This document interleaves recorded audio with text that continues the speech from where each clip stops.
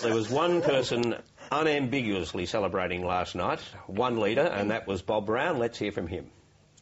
Looks like we'll have 9 senators in the new parliament, a party room of 10. From where I sit, that's a green slide. And we are in this to make this nation much happier, much more loving. A couple of days ago, a baby whale was born in the Derwent for the first time in 200 years. 2 days later, we're seeing the real birth of a new political movement which is headed to much greater things in the future. 11.4 primary vote in the House of Representatives. We're joined now by Senator Sarah Hanson-Young, a Green senator from South Australia. Clearly can't wait to get started. She's in Canberra this morning. Good morning, welcome. Good morning, Barry. Thanks for having me. Could you just confirm for us then that will be 9 senators and 1 member in the House of Representatives, and can you give us a sense of why you think that happened? Look, that's right. Looks like we've doubled our representation from 5 in the Senate to now 10 overall, with, of course, Adam Bandt in the seat of Melbourne. And we've broken records as a minor party for national votes, both in the House of Reps and in the Senate, just touching on 13% for a national Senate vote, which is outstanding for the Greens. And, of course, the reasons why is because people have really given up with the spin and broken promises of both major parties and really wanted something positive. The Greens went into this campaign saying we want to take action on climate change, we want a price on pollution, we want a Denticare scheme, we want to remove discrimination in the Marriage Act, and of course we really broadened our support from not just in the city but across the country, and really picked up some good support in those regional areas and in the bush. But when you say both major parties, it's the political reality, isn't it, that you can take support only from Labor?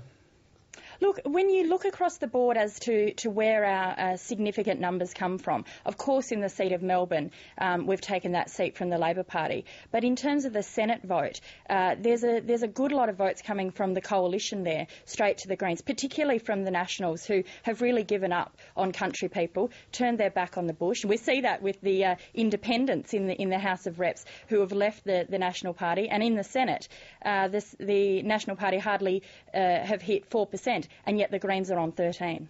Andrew? Well, it strikes me that the Greens have maintained their attraction by striking extreme positions and not modifying them, by staying pure. You opposed the emissions trading scheme of the government in the first term. I don't think this result means that any emissions trading scheme or carbon price can be struck in the next 3 years. That's 6 years of no action on a thing that you think is endangering the world, and that's thanks to the Greens. Look, Andrew, and I'm sure you wouldn't want us to take any action on climate change because you clearly don't believe in it, but around the country, as I've been travelling around on the campaign trail, as Senator Bob Brown has, and even yesterday in the polling booths, people are saying we need a price on carbon. We're disappointed that Labor turned their back on it, and we really wanted to see, whether it's in the city or in the bush, that price signal so that we can start to drive investment in the clean, green energy. Look, the Greens will continue to work. The Greens will work with whoever wins government. And of course, Adam Bandt has said straight up front that he won't be enlisting an Abbott government. No, but it's either an Abbott government. Excuse me, but it's either an Abbott government or it's a Gillard government, depending on independents, including Bob Catter, a climate sceptic. That means 6 years of inaction if this government goes full term because you didn't agree to an emissions trading scheme. Well, of course, we could go back over the old ground of why the Greens couldn't support the CPRS, but we all know that the Greens have the track record on wanting action on climate change. We're the only ones putting forward a credible policy. People have reacted to that around the country, and they really want to see the Greens in the Senate working responsibly, using our sensible and experienced leadership of Senator Bob Brown, who hasn't just walked in the door yesterday, has actually led our party to victory, and it's testament to the experience of Bob Brown on these issues like climate change, on health reform, Denticare, and of course one of the big sleeping issues right up until the last couple of weeks was this issue of removing discrimination in the Marriage Act. That came through really long and loud throughout the last couple of weeks, and it's something the Greens will push for hard. Annabelle. Senator Hanson-Young, it's Annabelle Crabb speaking. First Hi, of all, Annabelle. congratulations on your strong result. Now, I think that directory assistance at the moment is probably jammed with calls from people trying to find Andrew Wilkie's phone number.